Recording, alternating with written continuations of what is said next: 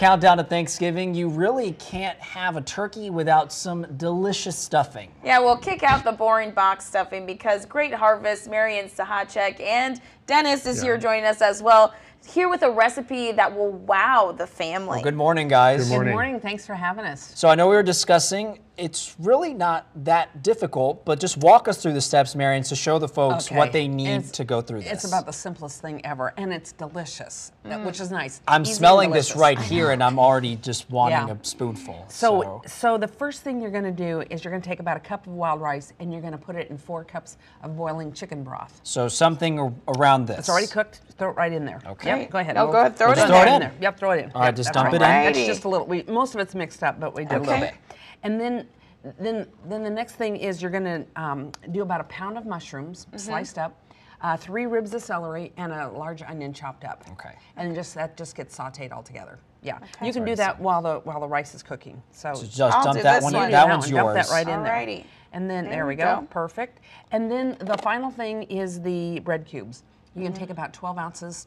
Old-fashioned white works great as old-fashioned white bread. We actually sell bread cubes already dried in the store. Oh, great. So easy You've to been do. prepping these. Yes. Been prepping this all up, yeah. So then the bread cubes go in next. Then that is going to get stirred up.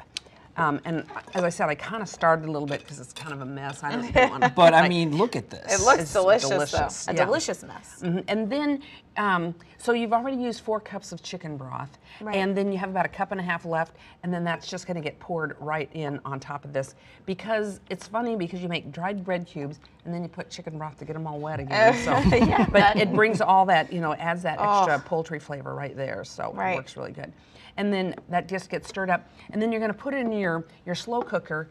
Give it a little spray first. I have a Teflon lined one. I still give it just a little spray first because you don't want to clean up that sticky mess. And there's good strategy in too, Marian, because you're saying this actually helps you save some space around the kitchen, right? That's right, because you're not using your valuable oven space with your dressing, and you can even save countertop because a lot of people plug it in their garage. Because it's going to cook for about 2 hours. Depends. If you want it a little drier, you're going to cook it for maybe 2.5. A little wetter, you might put a little more broth in with it. So it just really is your personal preference. Now, Dennis wanted to show us some of the bread that we had on display. This year we're featuring for the first time our turkey loaves right here. Gobble, We're gobble. not featuring me, but the turkey. This turkey here. Yeah, this turkey right there.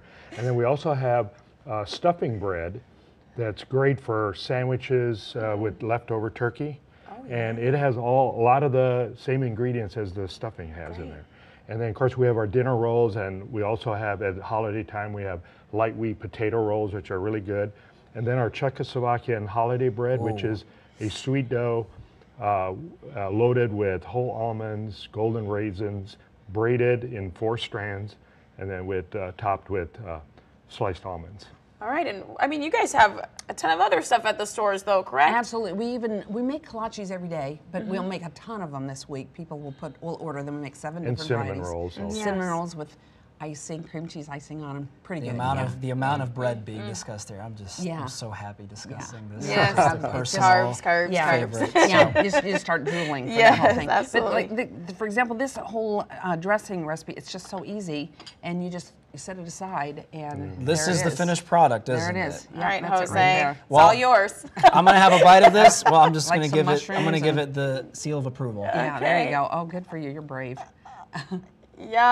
All And right. you were right. It's Yeah. delicious. So can people find this recipe online if they wanted to get it? Yes, and we'll also have copies at the store. And I'm not sure, does Channel 7 put it online as well? I think that sometimes they might have it online. Okay, we can get certainly it. do that. Yeah, Awesome. get it. Great. Yeah, well, so thank you easy so to much, do. Marian, Yes, Dennis. you're welcome, Thank you Waverly. both. All righty. Thank Well, you. remember.